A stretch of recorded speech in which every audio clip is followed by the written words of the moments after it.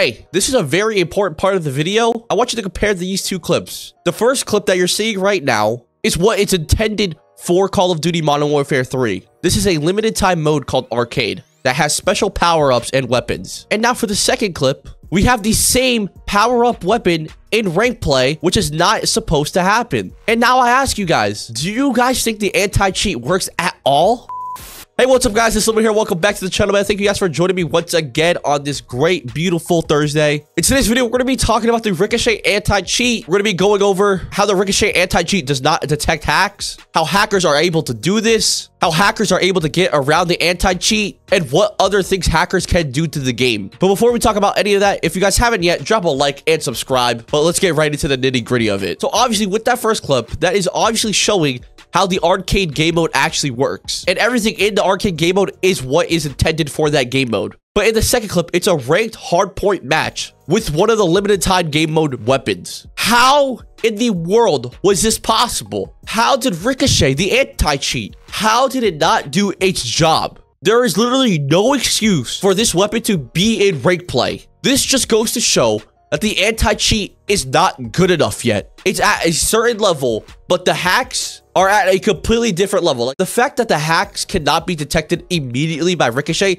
that should be alarming. Like, if we look at other games anti-cheat, like a good example of an anti-cheat is Valorant. That is a 5v5 search and destroy one life game. Very competitive as well. You can get reported if you are caught with cheats and it's very blatant and it's very obvious, like that in the second clip. Like you're doing something that you're not supposed to be doing. You implement something, or you're like aimbotting or anything like that. You get banned immediately within a couple of rounds. You last at least like 10 minutes, and that's it.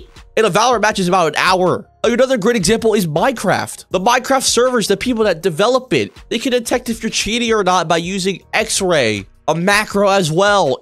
Anything, dude. But Call of Duty, a multi-billion company that has millions of players on it every day that have played it, and Activision can't figure out how to code and actually detect cheats that are super blatant. That is absolutely embarrassing. Ricochet does not detect the cheats because what these hackers are doing, they are changing the line of code to the point where when Ricochet reads it, it doesn't detect cheats at all, and they think it's a normal thing. So taking that second clip and really analyzing it, what the hacker was doing, whoever the hacker was, it implemented the shotgun RPG into the game, but it coded it to the point where Ricochet, the anti-cheat, would not detect it and think, like, oh, it's a normal thing. It's completely fine. That's what's supposed to be in this game. But that's what's allowed in this game mode. I don't play ranked, but I don't know if that shotgun is banned. But if it is, wouldn't the anti-cheat already know that, like, hey, this weapon's banned? You're not allowed to use that class setup. Shouldn't that be happening? And if it is, the only reason why it's not happening is because the hacker's code is so good that the anti-cheat can't detect it. The anti-cheat needs to be better because this is getting out of hand.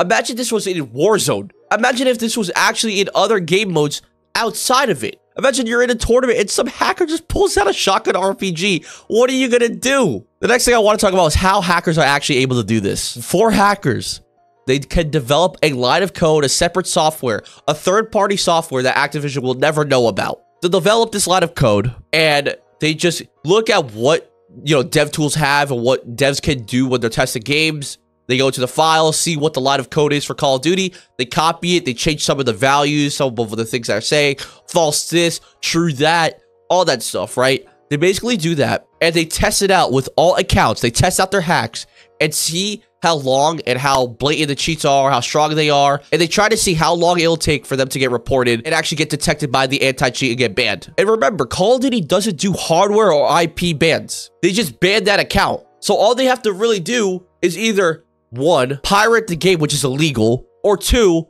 buy a cheap-ass account that has a separate Steam or Battle.net login, or a different Xbox and PlayStation account, and just play on that and see if the cheats get detected. Hackers are able to add and manipulate the game to their liking by coding things into the game and into that match, by literally making it undetectable and invisible to the anti-cheat, and making the anti-cheat think that it's supposed to be like that and that it's completely fine. This also ties in with how hackers are able to get around the anti-cheat. Literally every time Ricochet gets an update, hackers will literally spend hours and days making sure that their hacks and cheats are not detectable, and they update their hacks. If there's a hacking service, finding hacking services that get updated daily is very easy to find. Just like VPNs, reverse boosted lobbies, bot lobbies that you could buy, the service can always get updated because the people selling it, the people that are involved with it, they just make a better line of code that doesn't get detected. They just do the bare minimum. No matter how many times Activision actually updates Ricochet, the hackers will always get around it. And the only real way to prevent hacks is just by IPing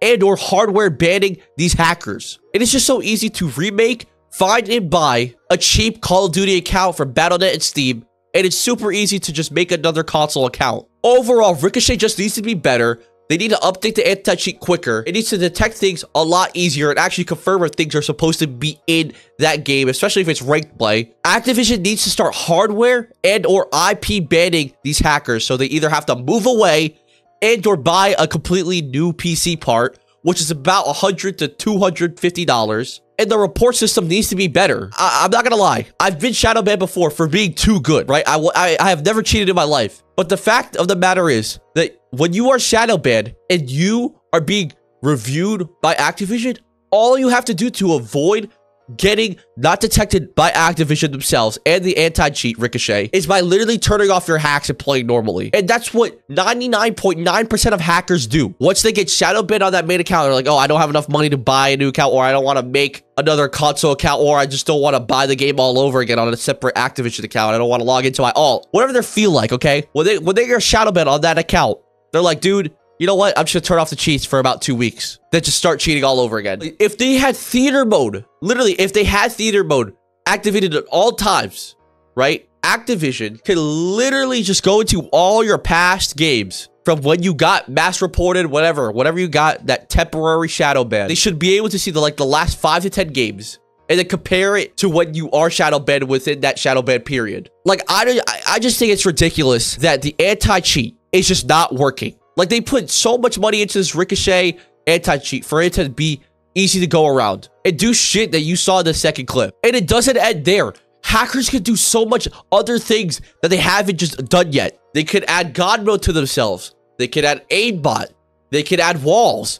They could do so much things and not have it be detected by the anti-cheat. I think a crazy thing that I've seen from past Call of Duties is hackers adding a ray gun or thunder gun into multiplayer. So imagine if they're able to do that, right? Give themselves zombies perks and or armor plates from Warzone. These hackers can add so many things that are not going to be detected by the anti-cheat. Hell, they can spawn in a vehicle most likely and or spawn in bots that spawn on you every time you move. We've seen it in Apex Legends. We've seen it in Minecraft. We've seen it in every game. So what's preventing them from doing it into Call of Duty? When Call of Duty has a worse anti-cheat detection and anti-cheat in general than most of the games I've mentioned in this entire video. Activision needs to do better with the anti-cheat. They need to stop flaunting that they're getting all these player accounts and all this money and not putting it into making the game better and to make the anti-cheat better, man. Because if I'm playing Call of Duty just to chill, relax, grind for some camos on weapons that I don't have, like the DLC weapons, and or I just want to play Warzone with the boys, anything. If I'm trying to chill and I get hit with somebody using a shotgun RPG in a game where it's not allowed and they're spawning in random shit, I'm losing my mind and I'm trying to return the game. I don't care if I put 1,000 hours into Call of Duty already. I will try to return that game on Steam. I will fight for it, bro, because I did not spend $70, potentially $100 on a game that doesn't easily detect obvious hacks and cheats. Nobody in their right mind, no matter what game you're playing, TDM, small map mosh pit, ranked play, Warzone, Resurgence, any of that, nobody puts in time and money into a game just for the anti-cheat to be absolute horseshit. Even after recording this, I still don't know how this is happening, how this is possible. I still don't understand how the anti-cheat is allowing this and how it hasn't been detected and people have not been getting banned. It's been your boy Limbo, guys. Drop a like, subscribe. I'll see you guys next time. Peace.